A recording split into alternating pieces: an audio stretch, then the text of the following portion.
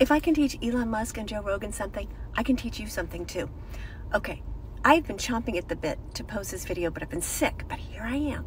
And this is, you've got to hear this. You've got to hear this story. Okay, I'm watching Joe Rogan podcast. When I do my lip balm necklaces, I need something to listen to. So I listen to him. He's got great guests on. Now, if you hate Joe Rogan, whatever, but I listen to him. He had Elon Musk on, and it's a video, by the way. I mean, I was watching on, yeah, it was on Spotify, but they have video. So I'm watching them, and here are these two men talking about interesting things, and, you know, no matter what you think of them, just listen. They ordered a pizza, and I'm like, that's interesting. I want to watch them eat pizza. And they did. They ate pizza.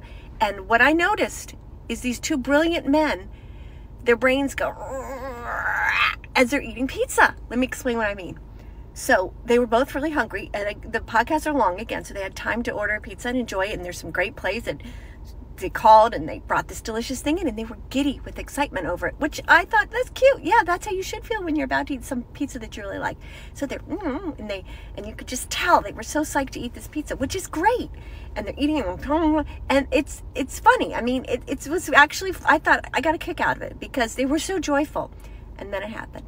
Then they were like, yeah, this is why I can't eat pizza. This is why I can't eat carb. Their brains just started going into diet mentality misery. These two smart men, you know, can we please call them both, at least Elon, smart, and Joe Rogan, very successful, whatever.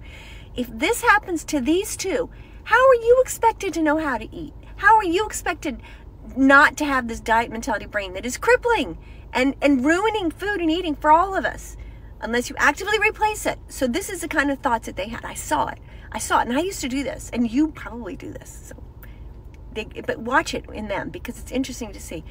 They're enjoying, and then they hit a wall. And that wall that they hit is them knowing that now they've ruined it. Now, as delicious as this is, they've ruined everything because they're eating pizza. And pizza isn't good for you. It's carbs, and oh God. And I can only imagine Joe Rogan thinking, oh, how many ice baths am I going to have to do to make up for this? Or how many, whatever it is he does. Or how many, you know, green drinks am I going to have to drink in the morning instead of having what I want to make up for this? They start doing deals. And Elon as well. I don't know his food thing is so well, so I don't know exactly what he does. But they both had this metamorphosis from joyful eater into thinking, I've done it now. And what happens when you do that is you eat more. Because you're like, well, I've already blown it. Look at me, I'm eating this pizza. So now you start in the back of their minds, you could see things going, especially in Joe Rogan, like, I'm going to have to, you know, what am I have to do to make up for this? I'm not going to eat pizza again for a month. And when you say that to yourself, or 2 months, or ever, you eat more because you're like, well, this is it. This is my last hurrah with pizza, so I'm going to eat more. And of course, it's not going to be your last hurrah with pizza because pizza is amazing. But you say that to yourself. You make little deals. Us dieters, I'm a former dieter. We make deals with ourselves. Well, I'm just going to finish this because it's here and I've already blown it. And then I just, you know, I'm going to just do extra workout tomorrow and I'm going to like just not eat pizza again. I'm not going to keep the menu from this delightful restaurant anywhere near me anymore. I'm going to throw out any little bit I couldn't gorge down. I'm going to throw it. I'm going to get away from me. This food I'm victim to. Really?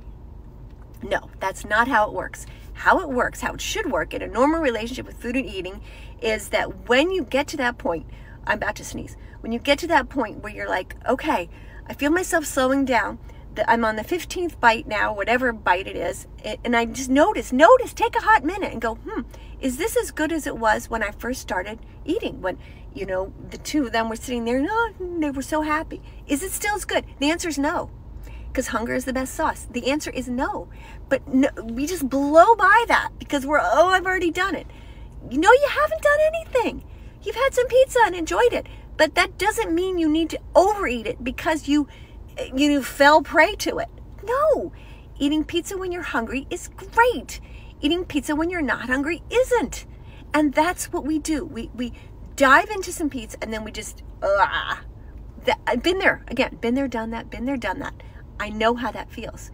You just have to develop this little thing in your brain where you're eating and you go, okay, yes, it's good. And food will always be tasty, right? But just like, and I use this thing on my arm, when it itches and I scratch, it feels amazing. When it's not itchy and I scratch it, it's like, what are you doing? Same thing with food. And if you go, that could never be me. Well, I know you may think that. I thought that too. But it's not true. Your beautiful body wants you to listen to it. And when you're putting food in, when it's not hungry, it's going, what are you doing? What are you doing? So instead of letting your brain lead you into that cyclone downward, into, I'm so sad I ate this pizza, now tomorrow I have to work out more and I have to not eat breakfast, or whatever the heck it is you tell yourself. Say, no, this food, I'm not victim to this beautiful food. I am the owner and enjoyer of this food. And when my hunger just lets up a little, I'm going to notice. I'm going to take a hot minute. I'm going to go, not as good now. And I'm not going to say to myself, well, no more pizza for you now. I'm going to say, hey, I'm just going to hold on and not eat anymore at this moment. You okay? Not eat anymore at this moment. And if in 10 minutes my body's going, hey, more pizza, then I'm going to eat it. But if it's my brain going, just eat more because you already blew it, I'm not going to eat, because that's my brain messing with me. That's a diet mentality deeply ingrained from all those gabillion. Once I did some math on how many diet ads we've all seen. I forget what the number was now, but it's like really high. Leave this stupid culture that makes you feel bad about eating some frickin' pizza. Pizza is not the enemy. Overeating is the enemy, my friends. You know, it's quantity. Now, I know you can also try to be very nutritious, but it's quantity. And when you make that leap to, I've already blown it, I might as well, that's where weight gain is. That's what our problem is. It's not eating with hunger. Eat with hunger, my friends. It's a habit you can build. It's joyful. It's how Mother Nature wants you to eat, okay? Joe, Elon, I hope you see this. I know, you probably won't, but yeah, you could learn something from me.